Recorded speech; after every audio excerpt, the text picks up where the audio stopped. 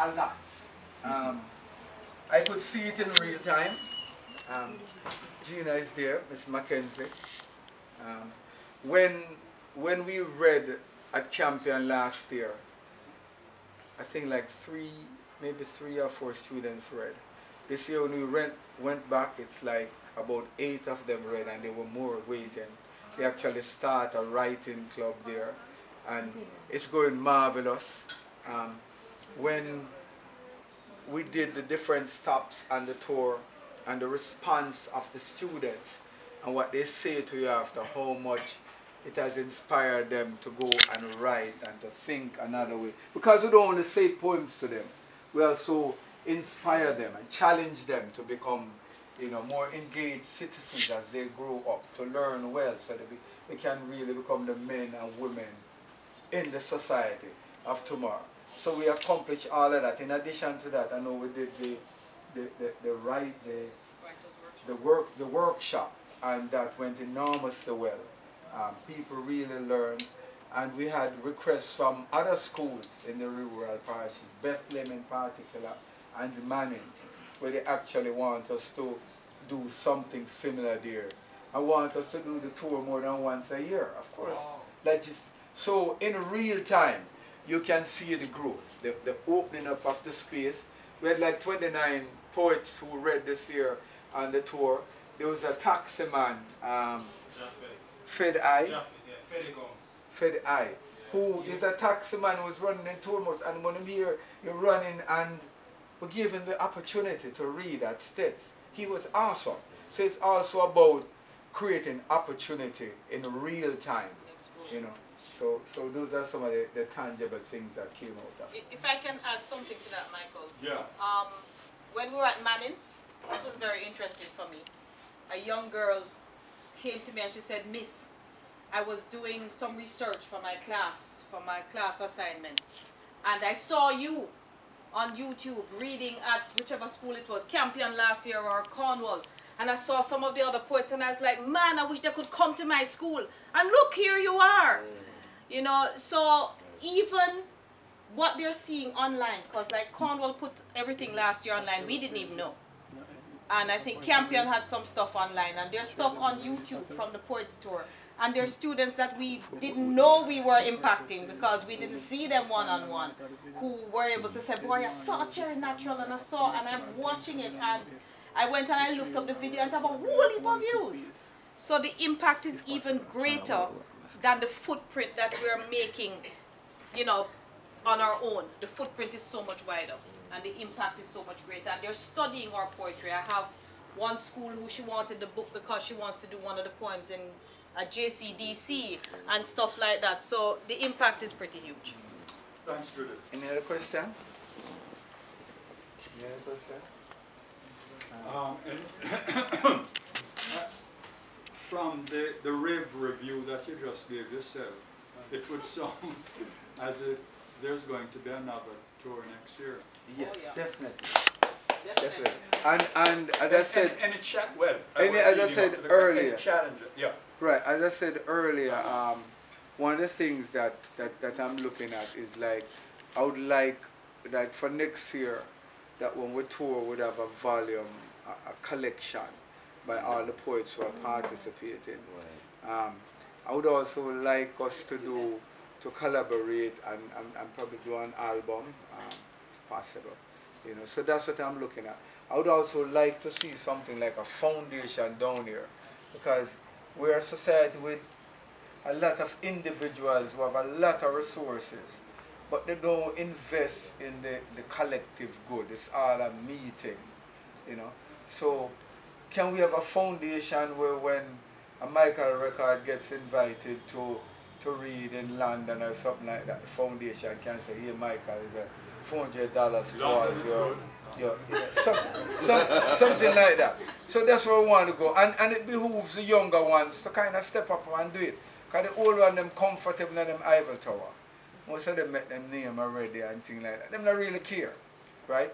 However, in other nationalities, you'd go and you'd find when them win them Nobel Prize or them win all them big prizes, they'd go away and they'll take a certain amount of sum and they set up a foundation, they can research it. Others don't do it. And most of them don't do it. You don't see it. Right? So we, the younger ones, you know, have to come up with that mindset. We the younger ones. And we also need to think in terms of sustainability. Like, you know, you don't want to just start the thing and just hold on to it. You want to invigorate it and get others involved. And they may call one year and say, wise word, this year I want you to coordinate the thing and put together the pieces, Antonia Valley or Cherry Natural. That's what we want. We want to get everyone involved at that level, you know, and want to grow it, want to listen. I love listening. I have a soft heart, so I love to include as much people as straight up, right? So I love to include and create opportunity as much as possible. But I love to listen. I would love feedback from just about everyone who have seen the tour, have heard us read. So what we can do to make it better next year. Because trust me, we'll blow it up. Big, big, big. And then splash it against the sky. Right? That's how we do it. Malachi, Yes. ask you a question. Yeah. I know that overseas them give you a lot of money. Right. So like how you live up there. Right. And you have this idea out here. You get some of the money from up here and put it down here. Well, Kerry, at 142 to 1. For argument's sake, a lot of the Jamaican companies in the States who do well, there was a time when you'd be producing things and you could approach them and they'd be more willing to subscribe. However, I think after the financial meltdown and sometime after that, most of those entities moved all their decision making back to Jamaica. You know, as a result, it's very difficult to get stuff out of them. I know you have platforms where you can, you know, like GoFundMe and stuff like that. Some of them do have restriction. What about the Arts Council? I would have to investigate it. I'm not sure. I'm not sure. But it definitely needs funding. Yes. You know. Alright, Malachi, yeah. while you're on the topic about funding, what if there are sponsors who want to get contact with you? Like how this video go on social media. Suppose they want to get you now. Okay. Just mention I can tell you my cell number is 305-302-5365. 305-302-5365. A good email address to reach me is malismith, MALISMITH, 58@gmail.com. MALISMITH58@gmail.com. On Twitter at Malachi Smith 820. So Instagram. I'm on Instagram too, but it's like Malachi something like that. But you can find me on Facebook. If you put in Malachi D. Smith, it's gonna populate. You're gonna see me, right? So, you know, those are all the areas you can find me. In addition to that, you know, a number of persons in Jamaica knows me intimately. You know, whether it be a Fabian or Opal or Michael, you know, or Basil, all the poets know how to reach me. So if anyone desires to help in any way, I want to become a part of it, know where we can make it bigger and better. Because put it this way, poets are the conscience of the society, straight up. And we have a big problem in Jamaica. The society has lost its conscience. Drive out there right now. Just drive out there right now and it's in the face. It's blaring. You know, we have kind of lost our moral compass. So the poets have a strategic role to play in kind of bringing back the synergy into the mix. But how are they going to play it if people are not listening to them? If you are not making yourself heard? It doesn't make sense that you only go into a room with a few people already know and they close their eyes and hear. And that's why we were happy when we went down in Arnett Gardens and read for those little kids. It was magic, right? More of us needs to get out of our comfort zone and go out there, you know, in the fields, right? Go in half a tree square and read some poetry, make people think you're mad. You know, start speaking to them. Start speak the word, right?